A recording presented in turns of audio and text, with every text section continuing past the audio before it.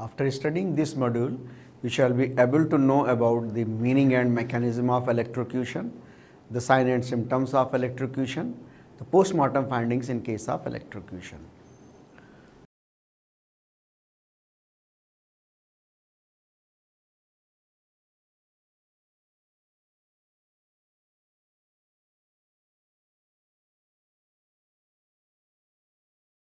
To introduce the topic of electrocution, I will begin with a quote from Milton Friedman, who said, "Only a crisis, actual or perceived, produces real change." When the electric current passes through the human body, it is capable of producing variety of effects ranging from a localized muscular spasm to tiny marks of contact burn or even immediate death with little or no apparent burns to severe charring. The injuries caused by electrocution, they follow various laws of physics, hence are predictable to a great extent. Voltage is the fundamental force or pressure that causes electricity to flow through a conductor. Voltage is measured in volts. The resistance, which is measured in ohms, is anything that impedes the flow of electricity through a conductor. Current is the flow of electrons from a source of voltage through a conductor, and the same is measured in amperes. That's the basic physics. Then the injury caused by electric current depends upon various factors like the kind of current. An alternating current is more dangerous than a direct current of an equal voltage, as an alternating current reverses its direction at regular intervals. When alternating current comes in contact with the muscles, it produces titanic stimulation and doesn't let the person loosen the grip of the electric source. An alternating current of 70 to 80 milliamperes can be fatal, while a direct current of 200 to 250 milliampere is tolerated without much damage. All the modern home appliances run on alternating current, that is AC. Then amount of current. The electrocution is rare at less than 100 volts and most deaths occur at more than 200 volts. In India, the voltage for domestic supply is usually between 220 volts to 240 volts and the alternating current with 50 cycles per second. The currents of 10 milliampere causes pain and muscle contractions. Over 60 milliampere are dangerous and 100 milliampere is fatal. High voltage of around 1000 milliampere may cause the victim to be thrown clear. Then third factor is the path of the current. If the brainstem or heart is in the direct path of the current, then death is very likely.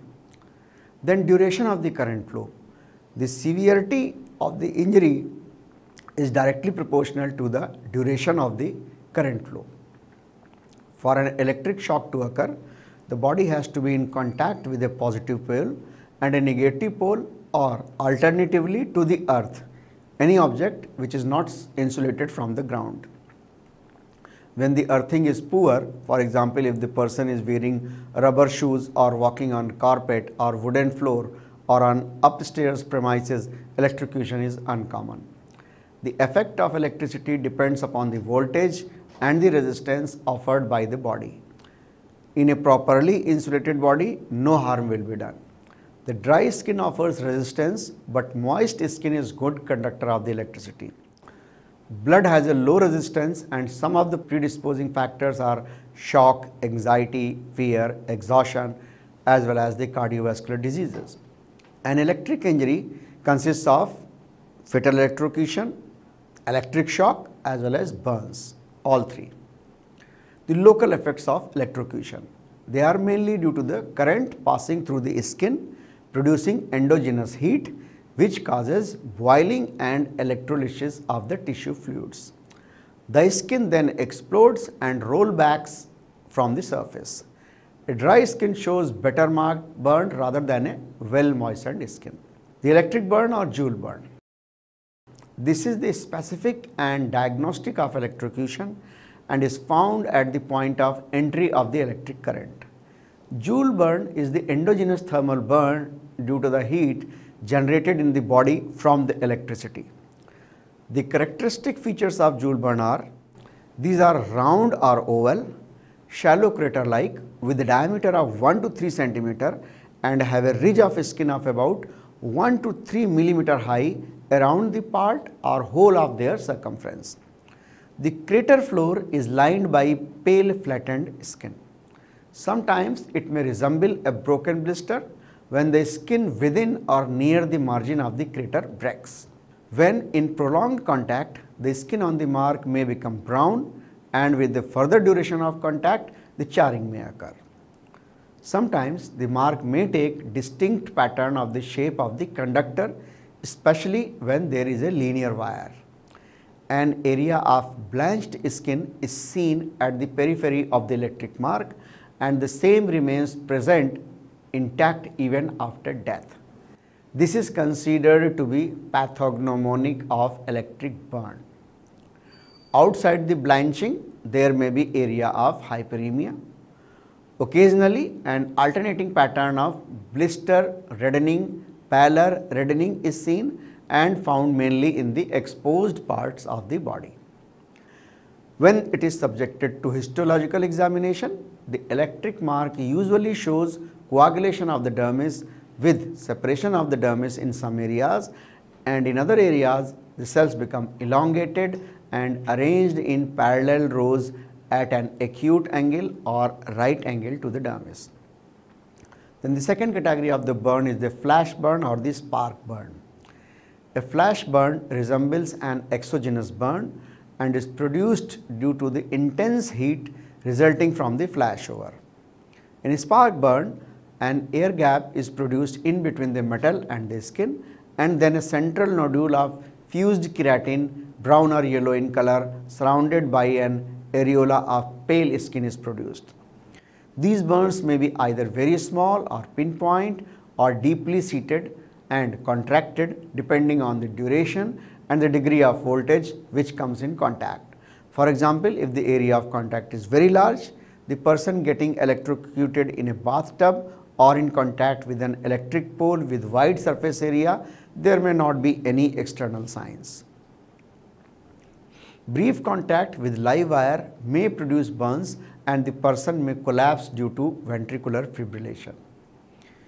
Even severe charring, massive destruction of tissues with loss of extremities and the rupture of organs may occur in very high voltage burns. When bone is involved, then periosteum may be elevated or superficial layers of the bone may be destroyed, leading to fracture of the bones. The multiple lesions may be found in and around the regions of the flexors of the limbs if the current passes across the joints. The high tension electric currents may produce multiple small discrete pitted burns due to the arcing from the conductor of the current from the conductor to the body. Due to the dancing of this arc over the body, multiple burnt or punched out lesions are produced over large body surface areas, which are called as crocodile flash burns or the crocodile burns. This flashover often produce arc eye. Then third category is the electric burns or the splits. In cases where the electric conductor is a wire, then a linear burn is produced. The metallic ion gets embedded in the skin and subcutaneous tissues when the current passes from the conductor to the body. A bright green imprint may be seen if the conductor is made of copper or brass. The splits are dry, hard, firm, charred and insensitive with ragged edges with a round or oval form and linear or irregular shape. The depth of the lesion may be greater than what appears through naked eye. The superficial layer of skin may be shed and may be found attached to the conductor. Localized edema and wrinkling of the skin may be found. Aseptic necrosis may occur beyond the area of burn, which may lead to sloughing. Owing to the cooking effect of the current, micro blisters occur within the squamous epithelium and in the external thorny layer of the skin. These blisters represent the defects through which the steam exited. Larger vacuoles are produced within the epidermal cells, the nuclei of which are fusiform, hyperchromatic and show typical palisading pattern. that is peculiar distortion with stretching and narrowing of the contour.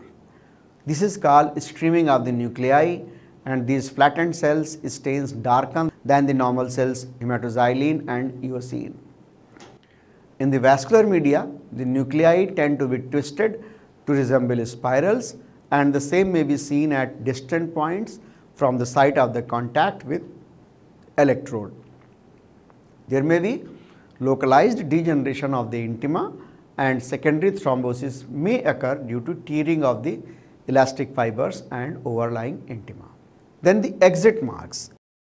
If we see the exit marks, they are variable in appearance, but they may have some features of the entrance wound. There may be more damage to the tissues, and often the splits are seen at points where the skin has been raised as ridges due to the passage of the current. Then coming on to the post-mortem appearance in cases of electrocution deaths. Externally, if we see the body, their deceased clothing, shoes, gloves, headgear, they must be properly examined for any kind of burns. Most of the time, the examination of the scene of occurrence is of utmost importance in concluding the case as electrocution. If the victim dies of cardiac arrhythmia, the deceased will appear pale, and if he dies due to respiratory paralysis, he will appear cyanosed. The eyes are congested with dilated pupils. The rigor mortis appears early in electrocution, and the post-mortem lividity is well developed. In about 60% of the cases, external findings of the electrocution may be there in form of electric burn or contusion and laceration at the point of entrance and exit, which may extend till the depth of the muscle and bones. Multiple grayish-white circular spots which are firm to touch and free from zone of inflammation may be found at the site of entrance and exit. The deceased may have fracture of the limbs due to severe convulsions. Extensive ecchymosis with occasional singeing of hair may be seen, but sometimes the external findings may be very minimal, and a very thorough and careful examination is needed to diagnose a case of electrocution. Arcing of the current may produce characteristic pit-like defects on the surface of the hair. Sometimes the electric entry points may be hidden inside the natural orifice like oral cavity or the urethra in cases where live wire is put inside the mouth, or path of the current is through the flowing water which the deceased was drinking, or if the path of the current is the urine flow due to urination on a high voltage live wire. Sometimes the entrance and exit marks cannot be differentiated grossly. The site of the entrance may be diagnosed histochemically by seeing deposition of metal particles on the skin. This metallization of the skin is due to volatilization of the metal and the same being driven into the skin. It is also very difficult to differentiate between antemortem and postmortem electric burns. If we see the body internally, there will be asphyxial signs. All usual asphyxial signs are present. The lungs are congested and the brain is edematous, meninges, all solid organs, they are all congested. Along the line of passage of the current, the petechial hemorrhages may be found. For example, under the endocardium, pericardium, pleura, brain, as well as spinal cord. The intima or the complete vessel wall may undergo necrosis. The vascular thrombosis may be seen in the vicinity of the burns. The Zenker's degeneration is seen in the skeletal muscle along the path of the current. The small balls of molten metal derived from the metal of the contacting electrode may be seen carried deep in the tissues, and they are called current pearls. Heat generated by calcium phosphate is seen typically as round density foci in radiological examination and is termed as bone pearls or wax drippings. The bone may undergo microfractures at multiple planes and necrosis. The focal petechial hemorrhages may be seen in brain and spinal cord, and in some cases irregular tears and fissures in the brain tissue and rupture of the walls of the arteries. Occasionally, no lesions may be found both on external as well as internal examination, and in such cases, death is usually due to vagal inhibition. If we see the cause of death in cases of electrocution deaths, the circuit may pass through any of the limbs to the head, involving the brainstem or the upper cervical cord, or from arm to arm involving the brainstem or the upper cervical cord. In these cases, death is probably due to the paralysis of the respiratory center. An arm-to-arm circuit or left arm to either leg circuit involves the heart. In such cases, death is due to ventricular fibrillation or cardiac arrest without any fibrillation. Sometimes death is not instantaneous and the person may survive for a few minutes to hours before collapsing. In case where contact time is more but the current is slow, then death occurs due to muscle paralysis along with secondary asphyxia. In high voltage current exposures, death is due to respiratory arrest or electrodermal injuries. Sometimes in non-fatal cases, the victim may suffer from paraplegia or hemiplegia, loss of sight, hearing or memory impairment. Death may occur even after few days due to superadded infection from the hemorrhage due to rupture of the blood vessels. Coming on to the medico-legal aspects. Death is mainly accidental in nature, which may be due to faulty appliances or negligence while using the appliances or from short circuit. People working in electric department may get accidental electrocution while repairing a faulty connection. Some people protect the boundaries of home or doorknobs from thieves and trespassers by electrifying them with a live wire, and this may result in the accidental electrocution. In industries, death may result from handling of charged lamp or accidental contact with overhead live wire.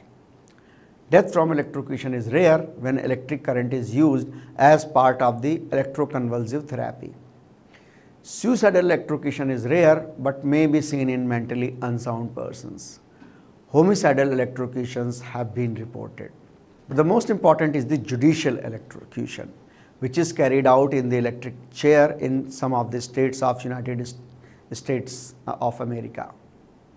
This was first introduced in the mid-19th century in New York, and it was considered as best method of quick and certain death due to unpredictability of hanging. The condemned man is strapped to the wooden chair and one cap-like electrode is put on the shaven head scalp, which is moistened with the conducting paste, and other on the right leg. Then a voltage of 2000 volts and 7 amperes is passed for 1 minute through the body. After a titanic spasm and loss of consciousness, the same process is repeated for a second time. The site of the contact may show third-degree burn. The brain is heated up to 60 degrees and the vacuolation occurs around the vessels. However, the actual protocol and voltage varies from state to state in US. Judicial electrocution is widely practiced therefore in US. But in most of the states, the condemned person is first given the option of death by lethal injection as an alternative method to the judicial electrocution. To summarize this topic, the injuries caused by electrocution follow various laws of physics, hence they are predictable to a great extent. An alternating current, that is AC, is more dangerous than a direct current, that is DC, of an equal voltage, as an AC reverses its direction at regular intervals. So AC current is more dangerous than the DC. The effect of electricity depends on the voltage and the resistance offered by the body. In a properly insulated body, no harm will be done. The Joule burn is the endogenous thermal burn due to the heat generated in the body from the electricity. The site of the entrance may be diagnosed histochemically by seeing deposition of metal particles on the skin. Death from electrocution is rare when electric current is used as a part of electroconvulsive therapy. So most of the time, death due to electrocution is accidental, very rarely suicidal, and of course homicidal judicial electrocution is practiced in several states of United States.